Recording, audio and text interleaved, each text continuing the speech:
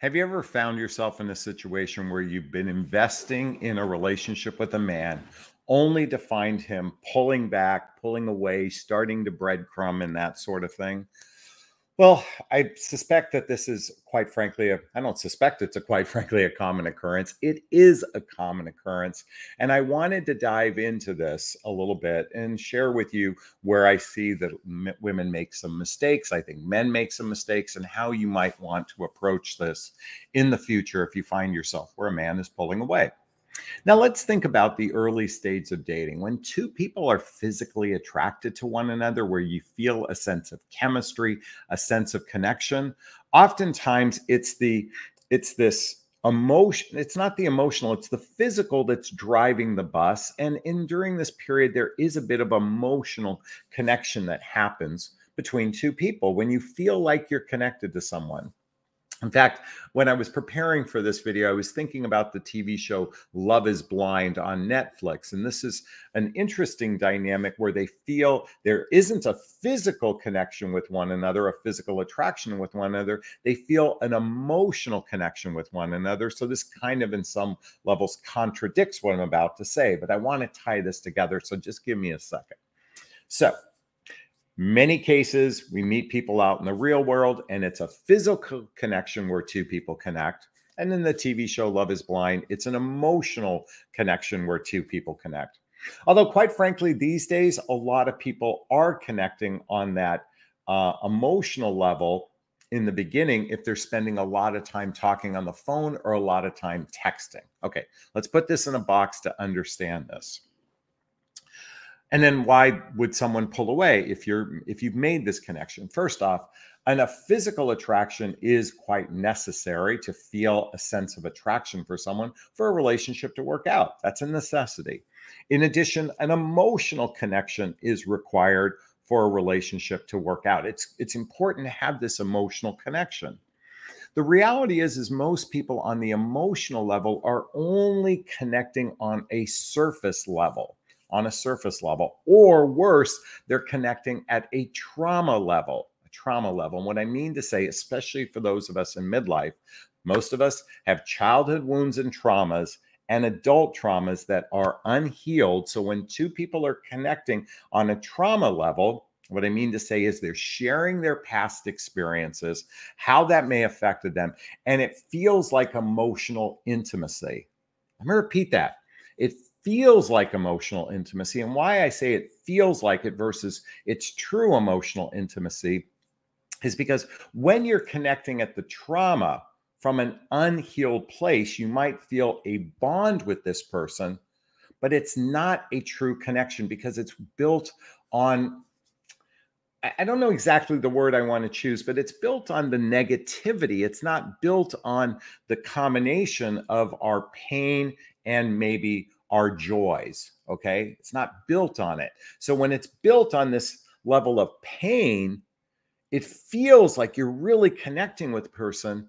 And yet, quite frankly, it's still a weak connection because it's not built on the joys. Okay. So now we put this in a box to understand this.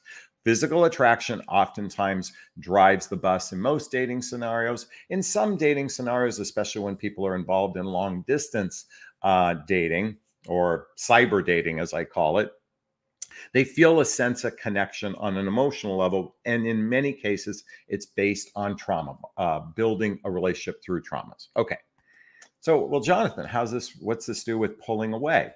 Well, the reality is a relationship also needs what's called the meat and potatoes, and that is the day in, day out aspects of your life and the day in, day out aspects of his life, and not the talking about the day in, day aspects, but the actual experiencing the day in, day out.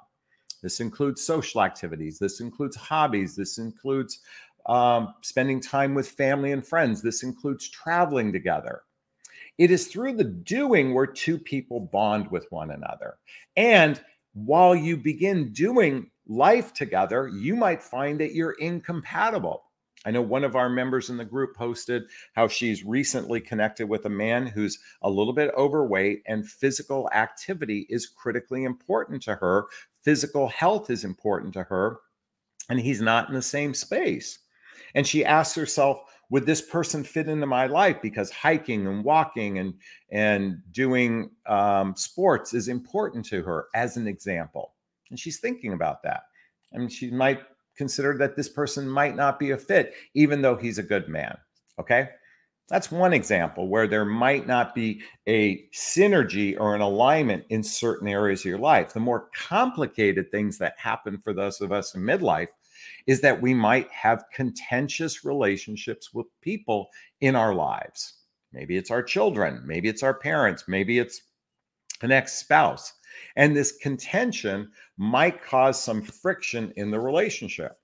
Okay, that's one component. What about personality?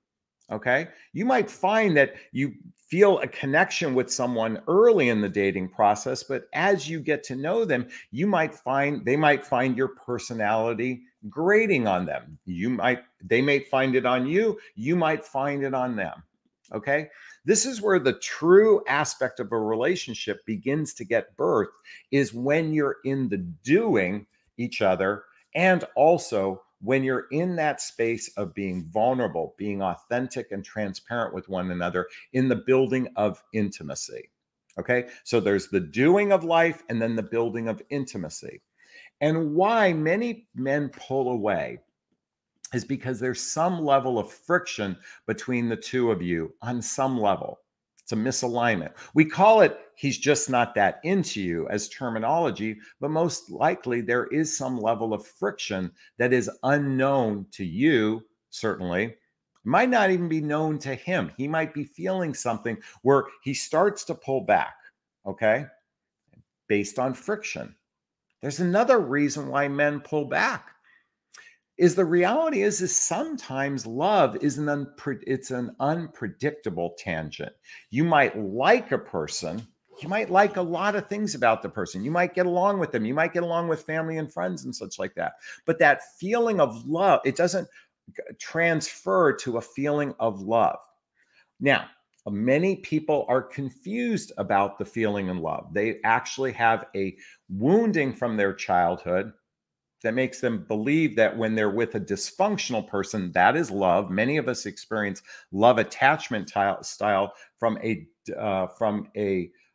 familiar place that relates to our childhood that might be dysfunctional with this new person. Okay, but let me bring this back to the point I was about to make. Is sometimes a man starts to pull away because he's not feeling genuine love for you, not the kind of love he thinks it's supposed to be. And this is where it gets tricky, because some men have a grandiose idea of love. Some men have a dysfunctional idea of love. And some men have a secure idea of love. And it's tricky on your part because it might be difficult to ascertain where he lies. Okay, so I said in this, the title is Don't Chase Him, Do This Instead. Ladies, many of you believe if you give more to the relationship, if you make yourself more available, if you just giving more to the relationship, it's actually going to strengthen the relationship. And I'm here to say that many times you give more, you get disappointed because he's not meeting you with that investment. And I recognize that's a challenge. This is why it's critically important in the very early stages of dating is to have deeper conversations centered around emotional intimacy, real emotional intimacy. Emotional intimacy, what does that look like? It's being vulnerable. It's being authentic. It's being transparent. It's being radically honest with one another. It's laying your cards on the table with one another. It's also establishing the rules of engagement, which simply means what are your standards for a relationship and determining if he shares those standards. Many of you are afraid, to speak your truth. I'm here to say, when you're with the right person early on, when there's just a bit of attraction for one another, and then you build intimacy outside of that trauma bonding, you have a greater chance for success. Now, some men are incapable of crossing over from liking you to loving you. These are men typically that have had significant traumas in their life, mostly adult traumas in this particular case, and well, I shouldn't say mostly. There are childhood traumas that makes them doubt love, but there's also adult traumas. They've been hurt. They've been cheated on. Beware of the men who have been cheated on. Beware of the men who have been hurt by women. It makes them it can be a challenge for them to cross over into love. They might like you, but crossing over into that space of love. So what do you do in these cases? You read all the books I recommend. Why do I recommend book after book after book? And by the way, you can go to jonathanashlay.com/book recommendations to check out all the books I recommend. I share this with you because being better prepared prior to joining or prior to putting yourself out there puts the odds in your favor. That's what you should be doing instead. By being better prepared to be in relationship, by healing your own childhood wounds and traumas, by addressing some of the past experiences you've had that might have been unpleasant, and coming to a place of peace with all of that, that puts the odds in your favor.